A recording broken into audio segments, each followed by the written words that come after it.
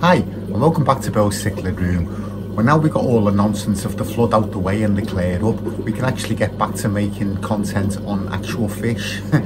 So today I thought we'd have a look at a species that I did get a couple of months ago from the BCA convention at the beginning of September. It's the Amititlania kanna.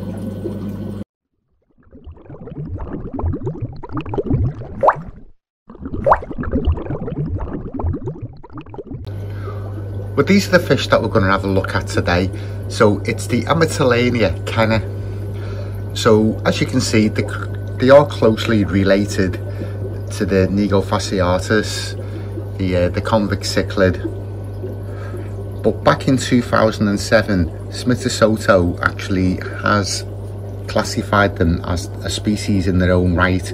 So it's Amititlania kanna, K-A-N-N-A. Excuse the cutter eye in there and the nicky raggy gwents. Like, it is the kanna that we're looking at.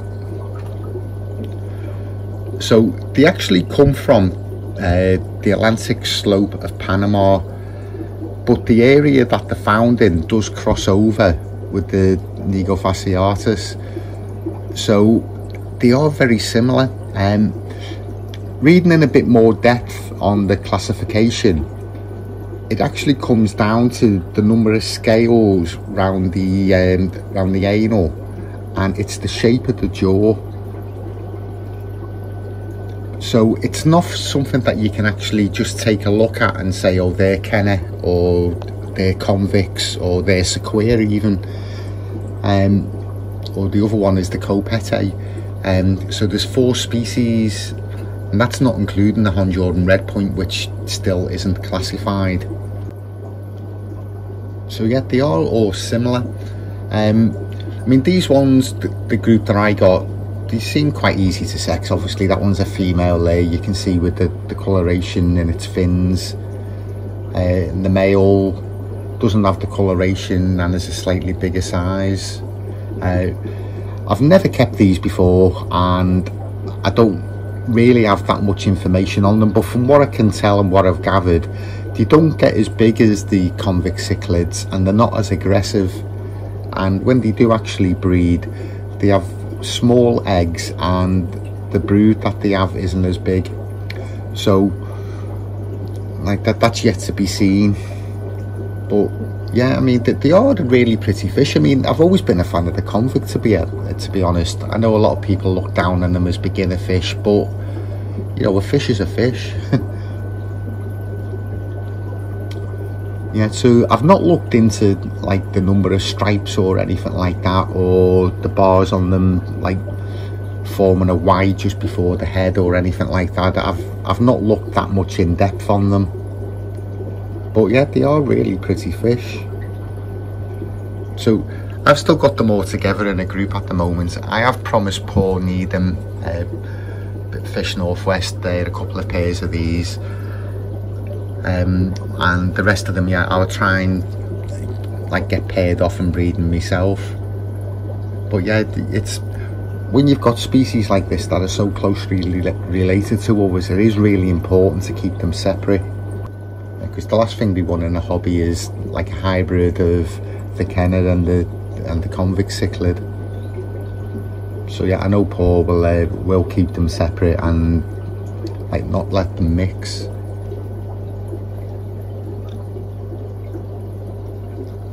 Yeah, I was quite surprised actually when I got them at the BCA auction that there wasn't really much interest in them.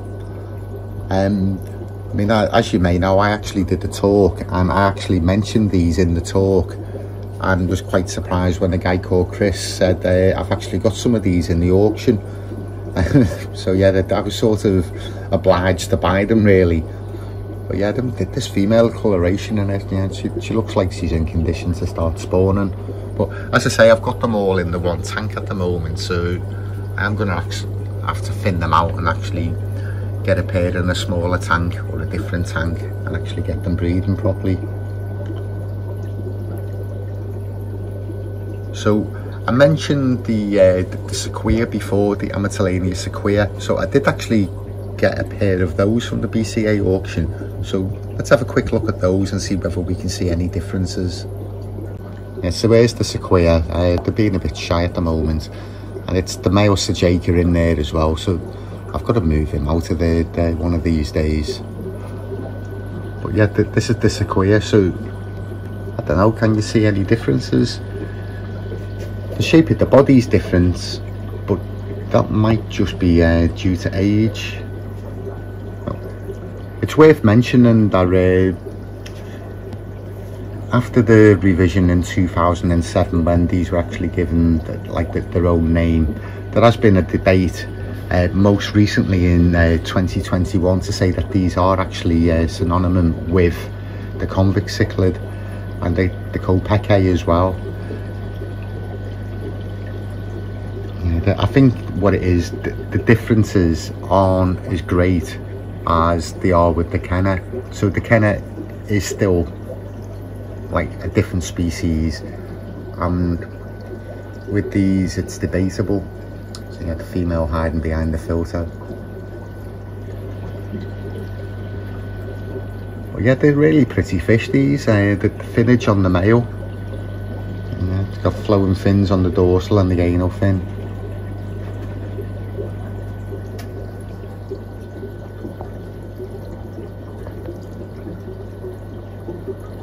The female's not going to come out, but she's gone a lot darker in colour, so she might be ready to breed as well. It's probably this male siquia stopping her.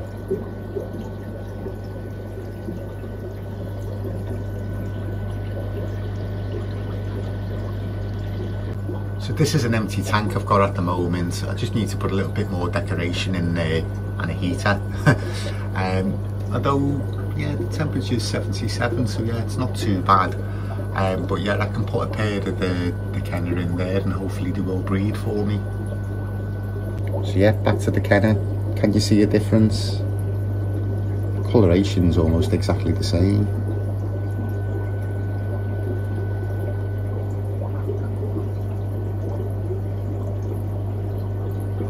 The females have got a lot more colour in them than the males. Yeah, there's blues and golds, yellows.